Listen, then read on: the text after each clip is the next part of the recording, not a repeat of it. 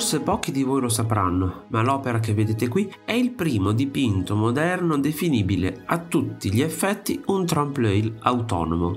Il trompe-l'oeil è un genere pittorico che, attraverso espedienti, crea nell'osservatore l'illusione di guardare oggetti reali tridimensionali, mentre in realtà si tratta di dipinti su una superficie piana.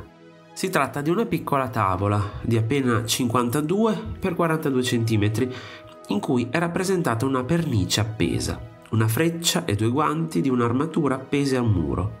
L'opera è firmata e datata 1504 su un cartiglio, anch'esso appuntato sulla parete. Sono molto poche le opere attribuite all'autore. Si tratta del veneziano Jacopo de Barbari, che oggi deve la sua relativa celebrità a una straordinaria xilografia realizzata nel 1500 con una dettagliatissima pianta di Venezia in prospettiva a volo d'uccello. Dopo di allora, l'artista visse in Germania, dove prima fu a Norimberga alla corte dell'imperatore Massimiliano e poi al servizio di altri principi tedeschi, per morire in Olanda entro il 1515.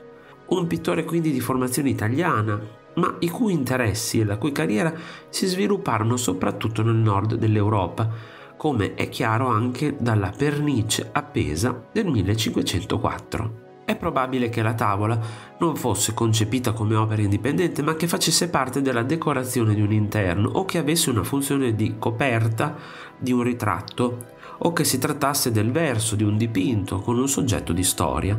In tutti questi casi è probabile che a questo dipinto fossero associati dei significati simbolici. Una cosa è certa: la tavola di Jacopo de Barbari è dipinta con una precisione e una cura dei dettagli straordinarie, con un'attenzione naturalistica che in quegli anni si trovava solo negli studi e nei disegni di Dürer. La pernice appesa esprime un gusto per l'illusione che, da un lato, va visto in connessione con i virtuosismi prospettici delle tarsie lignee italiane, dall'altro sembra portarci direttamente ai trompe-l'oeil di pieno 600.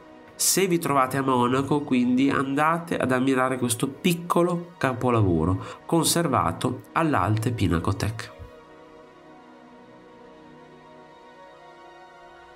Se ti è piaciuto il video, iscriviti al canale, lascia like e condividilo con i tuoi amici.